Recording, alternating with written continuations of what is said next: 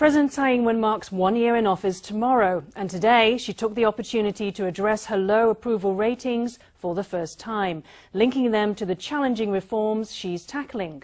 At a meeting with foreign journalists, Tsai added that she was working to secure progress and wasn't afraid to step on some toes in the course of pursuing her policy priorities. On the eve of her first full year in the presidential office, Tsai met with a group of representatives from overseas Chinese language media outlets and attempted to explain the reasons for her low approval ratings.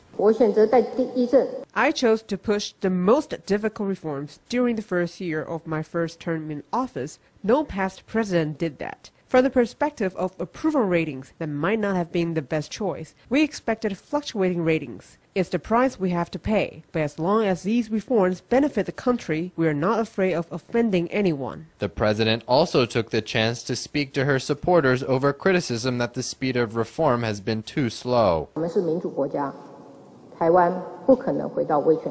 We are a democratic country. There's no way Taiwan is going back to the totalitarian era. If we can't endure disagreement, how can we embrace democracy? Despite her sliding approval ratings, Tsai stressed she's still determined to press on with her reform drives. During